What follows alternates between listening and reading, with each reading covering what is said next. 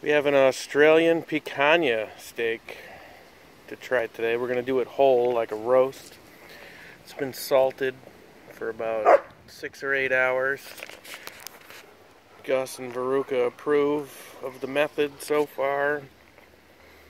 Take a look at the other side. We just did a little garlic.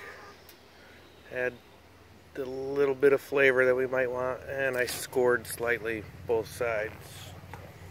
We're gonna rock the Weber kettle, and I know the thermometer's saying it's a little higher than I'd like, but our inside temp looked good when I checked earlier. Shooting for 225, 250. It's going on.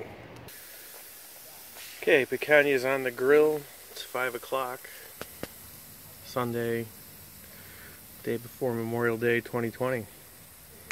We have the potato wall up, and we're using some of the sear baskets to keep our charcoal up against the wall. I'm going to reverse sear as we come up to 110, 115. We'll check with an instant read thermometer,